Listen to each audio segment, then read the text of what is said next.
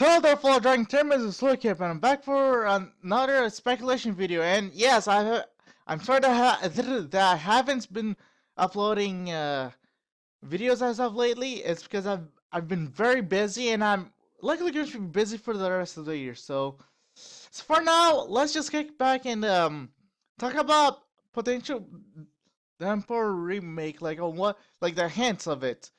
And yes, I am very well aware that I did a speculation video about Downpour Remake, but I have changed some opinions since then. So without further ado, let's do this.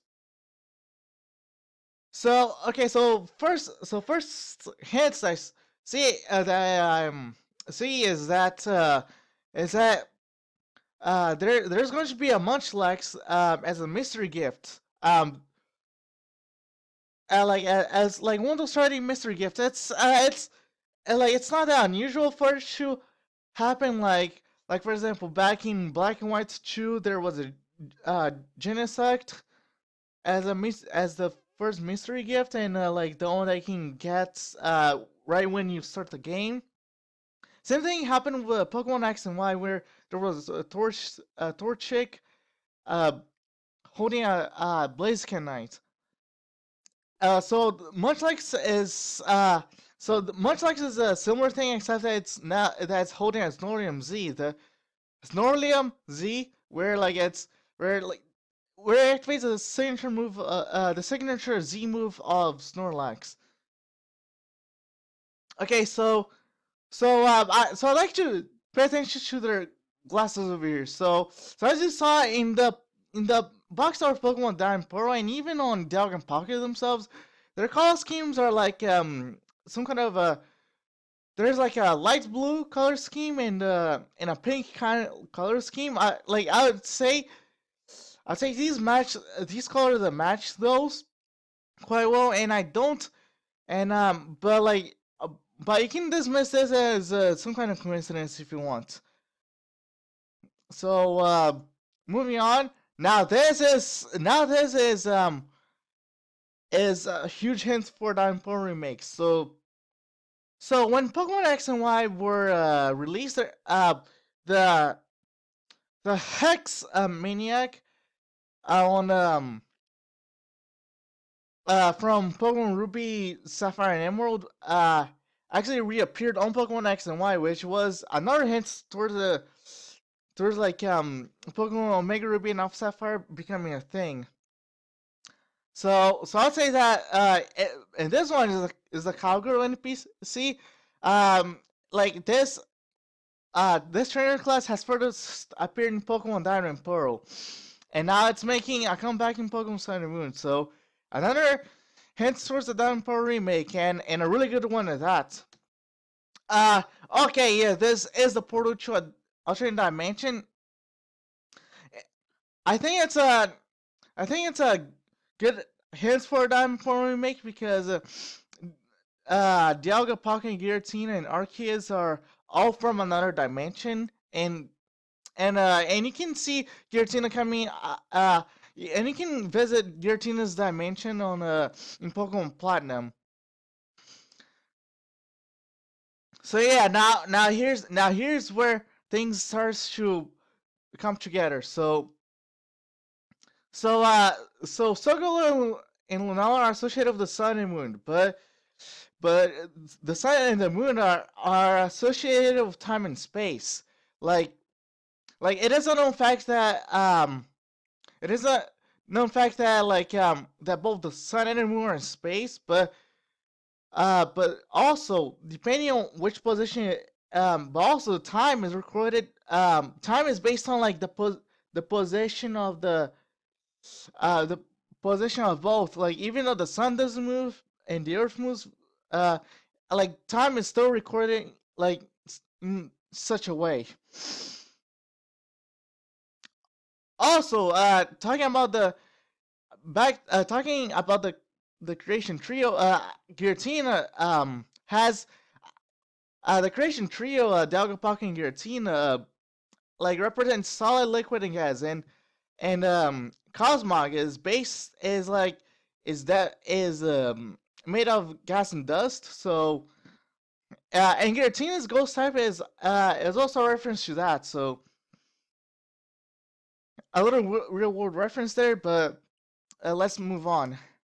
So okay, so the Island Guardians, there are new type of like Pokemon who are in charge of keeping the island safe, and yep, they draw and they seem to be like the Alola version of the Lake Guardians, right? The Lake Guardians right here. And yeah, I thought it would have been really cool.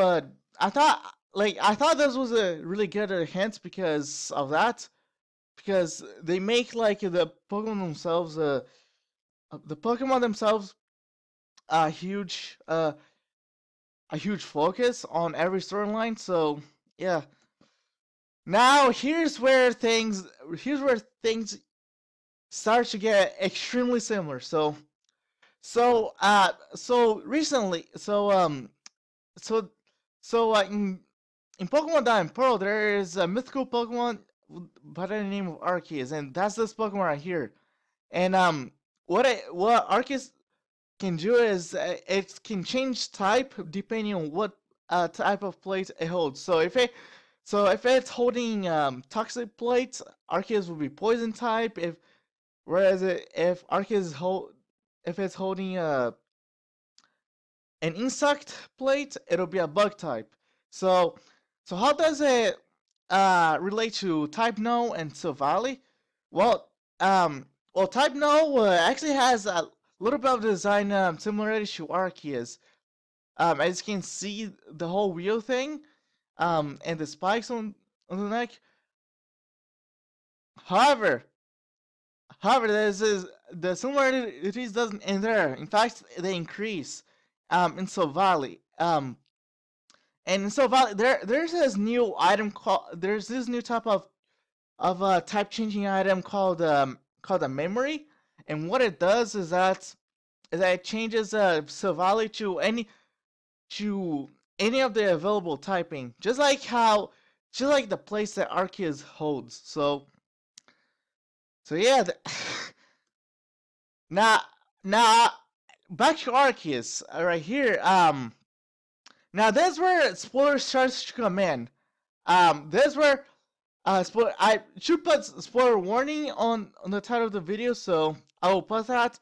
But this is a Zero Flute, an item that was never officially distributed. It's in the code of Pokemon Diamond, Pearl, and Platinum, but it was never distributed.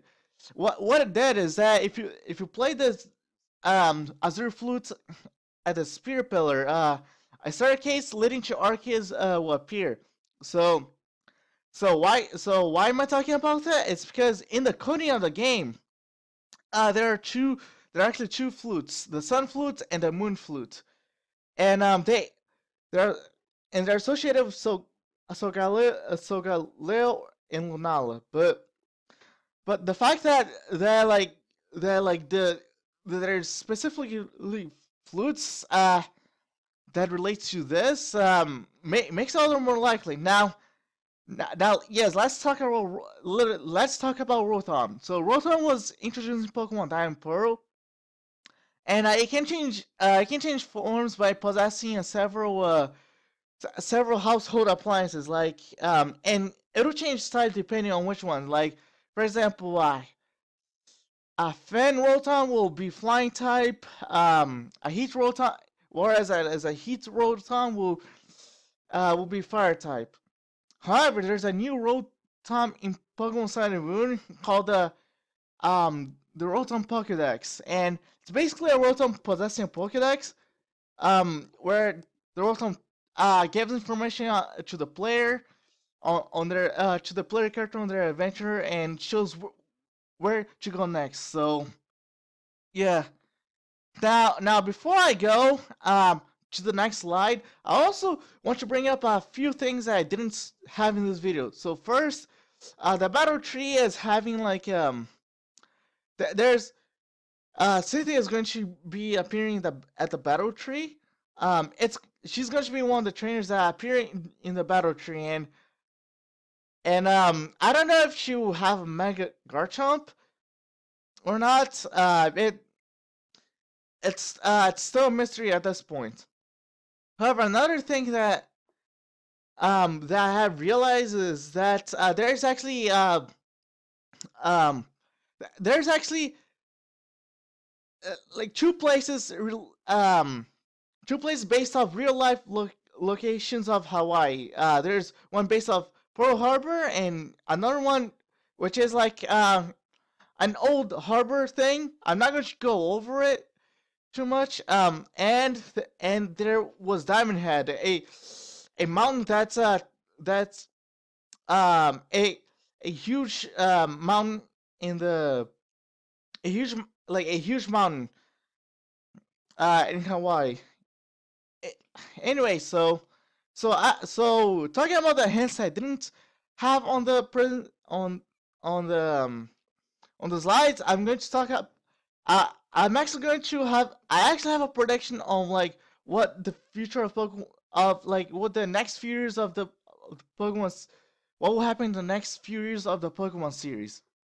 So yeah, I decided so here's what I think. So 2017, yeah, I also have to uh talk about this. Initially, I thought that Pokemon Diamond Pearl remake would release on 2019 because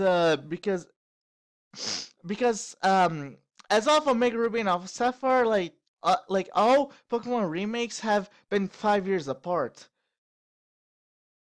So yeah, in 2004, Pokemon Fire Red and Leaf Green, 2009, Pokemon Heart Gold and Soul Silver, in 2014, Pokemon Mega Ruby and Alpha Sapphire. However, since Game Freak was being unpredictable, I have decided to sorry for switching slides, but I have decided to I have changed my mind that and and I think that Diamond Pearl remake will come sooner rather than later. So now let's get to the prediction part. So Pokemon Diamond Pearl remake would be released on the 3DS, and it'll be the last Pokemon game should be released on the 3DS.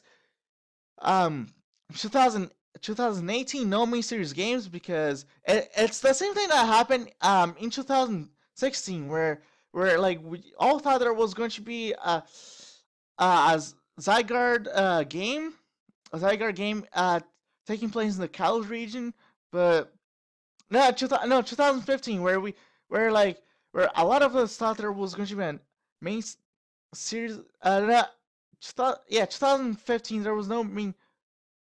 Yeah, there was no main series games in 2015. In 2016, Pokemon Sun and Moon is going to come out instead of a Zygarde game. But on the bright side, Zygarde is going to get the forms in Pokemon Sun and Moon. So yeah.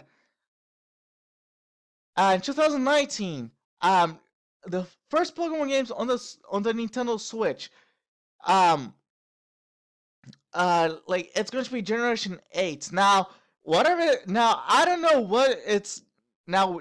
Now no one knows what it's going to be called, but it's going to be awesome. And finally, in 2020, a black and white remake on the Switch. And the reason why I put like a Generation 5 remake on the Switch, Generation 5 remake to as a prediction thing, it's because I don't think that that Generation 1 and Generation 2 are going to be remade anytime soon because of the Virtual Console releases. Because I don't think that a Kanto remake is going to be released anytime soon because there's a Pokemon Red, Blue, and Yellow on the Virtual Console. Also on the No Main Series games prediction, I forgot Pokemon Gold, Silver, and Crystal on the Virtual Console. So yeah, so I think that's going to be it. So if you guys like the video, hit the like button. If you want to be part of the TK Dragon Tournaments, and subscribe to my channel to know whenever my newest videos come out. And yeah, I'll see you guys later.